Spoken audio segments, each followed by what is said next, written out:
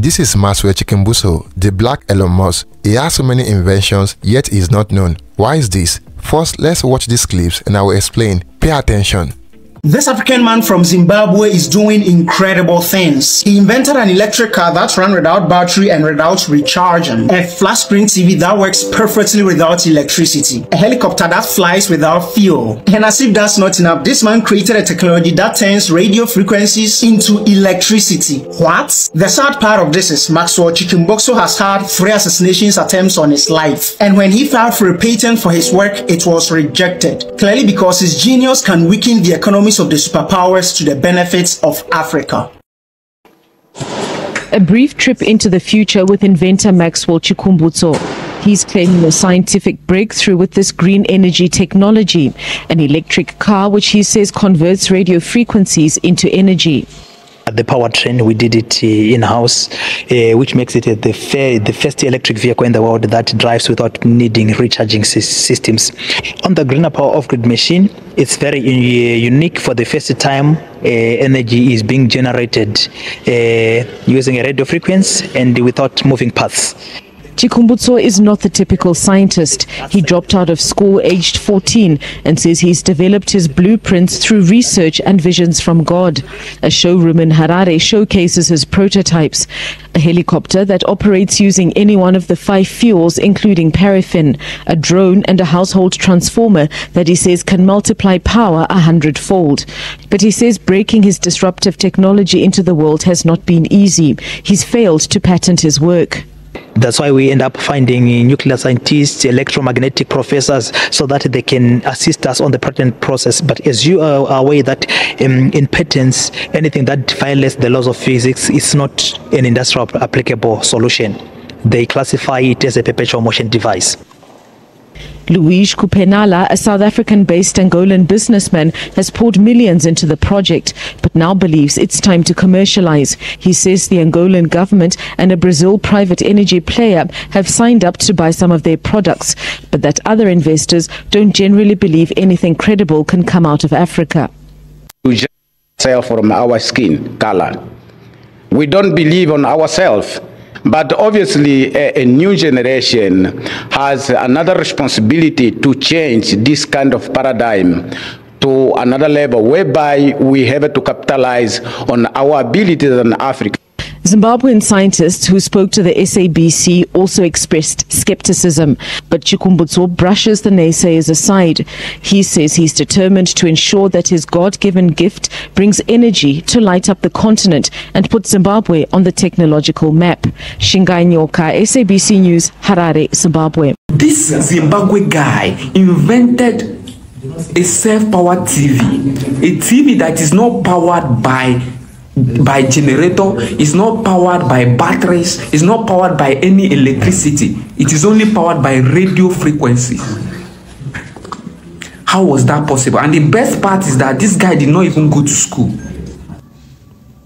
Everything was from here.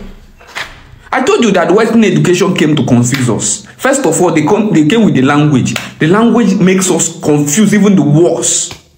One of Zimbabwe's most celebrated technopreneurs, Maxwell Chikumbutso, has once again come up with a masterstroke innovation, and this time it is an embedded wireless power generator that uses radio frequency to power a television set. Chikumbutso demonstrated his latest innovation to a ZBC News crew at his base in Harare, whereby a TV does not need the electricity connection for it to function. This is our self-powered TV that we have designed, the first in the world to have such kind of a technology where a television is powered with a radio frequency. So as you can see right now, I'm powering this television. So this is the first television in the world that uses self-power to say. It is all in one. You don't need to put it on electricity or on solar panel or anything. As it is a complete solution.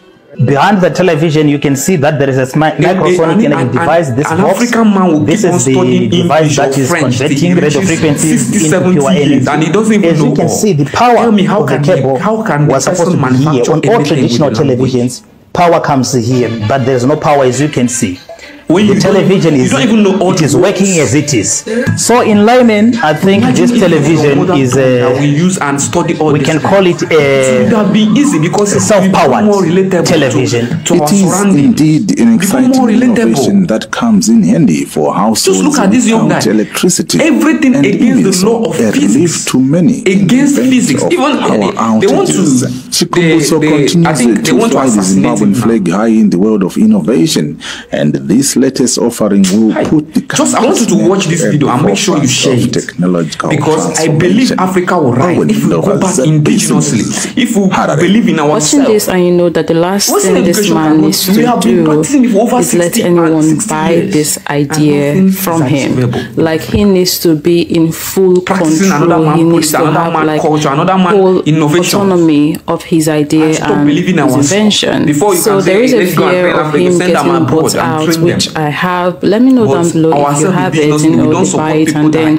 all of a sudden it's not a black person who invented it anymore. We know how, you know, all these things go. So there is that fear, and there is also the fear of the electrical companies not going to like this idea very much, because this would literally put them out of business. If radio frequency could be converted into energy and used to power a TV, the question is, what more could we use this method in powering?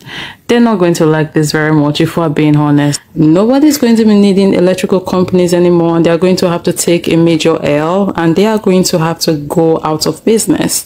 So they're really not going to like this idea very much. And we already see a lot of people talking about protect this man, protect this man, protect this man. There's a lot of comments talking about protect this man, like you can see on the screen. Like, I went on Instagram and I saw this man talking about how he was poisoned. Like, what a scary world we live in. I couldn't find the comments anymore. I don't know why I did not screenshot it at the time, but this is a comment from him as well. As you can see on the screen, he says, cover me in prayers, the cabals are not happy. So this man does need like full-on deck 24/7 protection. Like, his life is literally in danger. And we also have to talk about the fact that not only has he invented a TV that doesn't need electricity, he also has invented a vehicle that doesn't need electricity or fuel or water or nothing. Like, the vehicle literally doesn't need anything to start moving. So we are looking at a man who is in like serious danger.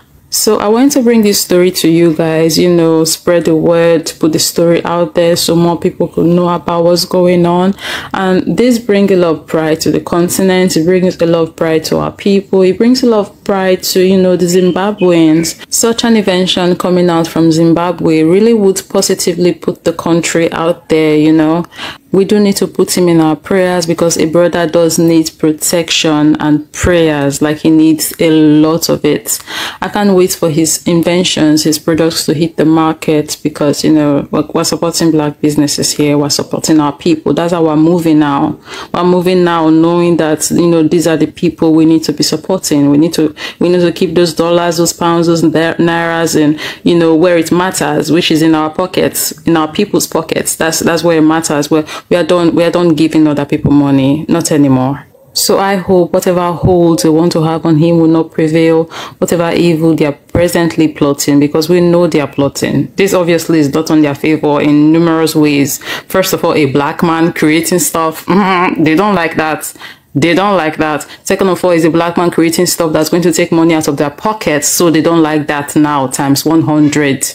They don't like it at all. So yeah, let me know down below in the comment section what you think. I am super proud of this man. I'm super proud, you know. It's our people doing stuff. Not that we haven't been doing stuff, we have been, but you know how they make it seem, you know how they do, you know how they roll to make it seem like we don't, because they literally steal. So I'm going to leave this one here. I'll see you guys in the next one, and in the comments down below, let's not forget to pray for this man, because he does need our prayers. Yeah, thank you very much for watching, guys. Do have a lovely day.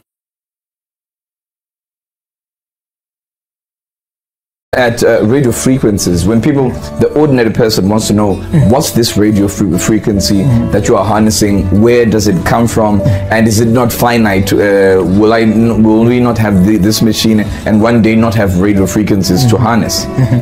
You know, when God created the earth, he put some electromagnetic frequencies as they are better known.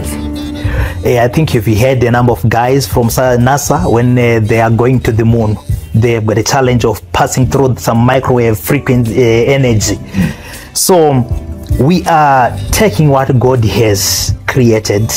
Unfortunately, we have classified the frequency, the particular frequency that we are using for some security reasons. As you know, that we failed to file a patent because they said we are violating the laws of physics, so it's not industrial applicable. Because of that, we went the trade secret route, where we took some pieces of the machine and classified them as trade secrets, just like what Coca-Cola did. The next question I was getting was, why isn't it getting support from the government or other business people in the country? This is what Maxwell had to say. Have you been supported locally? Do you think you've been supported adequately here in the country? And if so, how? If not, what else would you have expected? You know, it's sad, but that is I think it's a painful reality of life.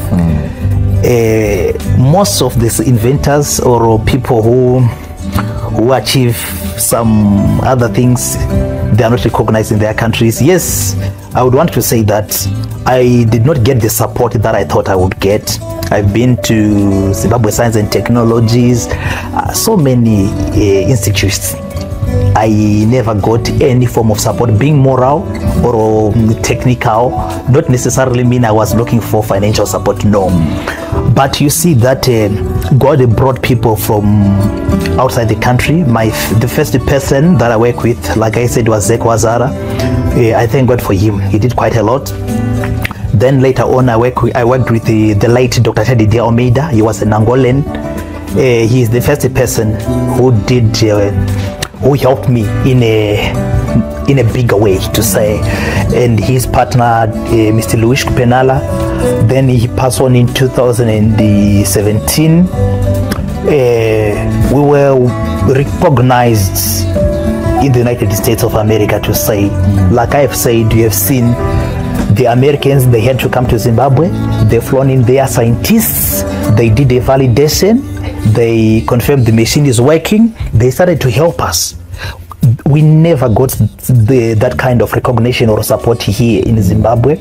As far as I'm concerned, we have got a number of very educated people. Yes, I thank God for few people. The Vice Chancellor for it, he sits on my board, he's my advisor. Engineer Quinto Kankamwe, he is one of a kind.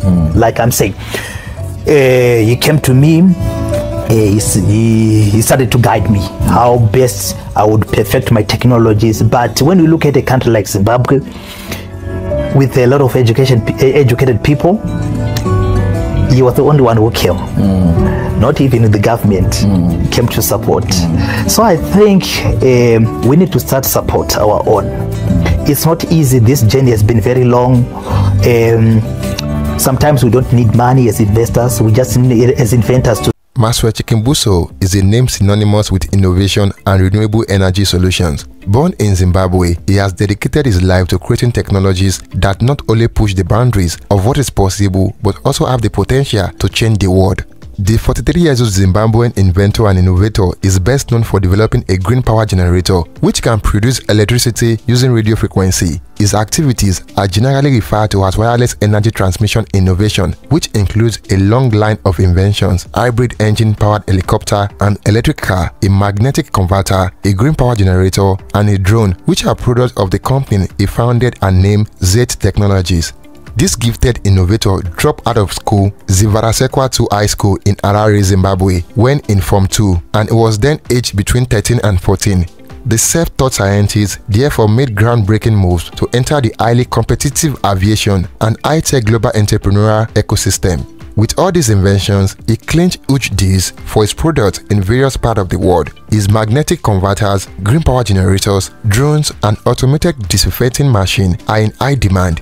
He adds that he worked on that machine after watching how much difficulty his country experienced in disinfecting public places during the pandemic. Chikumbutso's main ambition is to combine scientific invention and top-notch business. The Saith Technologies that started modestly has the potential to grow into a billion-dollar company that supplies electric cars, helicopters, telecom solutions, security and surveillance, UAVs, traffic safety and lighting products, as well as MSED-powered, a self-powered device, home light using wireless energy transmission. One factor that makes this discovery unique is that most of them are based on rudimentary materials gathered from Harare's popular Seattle market. Chikumbutso turned such basic stuff into highly engineered materials, and he is said to have been snatched by the US because of his talent in 2017. A fact that he recounts in these terms: the US government saw what Africa did not. Then he adds, "I always love Africa and I'm so proud of being born and raised in Africa. I will surely come back to Zimbabwe where everything started." Part of his sufferings stems from the fact that he did not get encouragement and validation from his own people when he needed that. Maxwell's journey has not been without its challenges. Sadly, in May 2021, Maxwell's company announced that the inventor experienced the third attack on his life, and they issued a statement on Facebook soliciting prayers for the genius, who according to them was fighting to regain his health after he had been poisoned. His latest invention is a self-powered television, which is really all-in-one. It works without electricity or solar panel. It just has a device that converts radio frequency into pure energy. Maxwell Chikumbutso's life, work and difficulties make me think once more about the legendary mistake that Africa has been making by ignoring skilled person on the continent. Maxwell Chikumbutso's story is a testament to the power of innovation and human perseverance. His inventions are not only cutting edge, but have the potential to address some of the most pressing issues facing our world today. As we conclude today's video, let's take a moment to appreciate the brilliance of Maxwell Chikumbutso and the positive impact his inventions can have on our planet.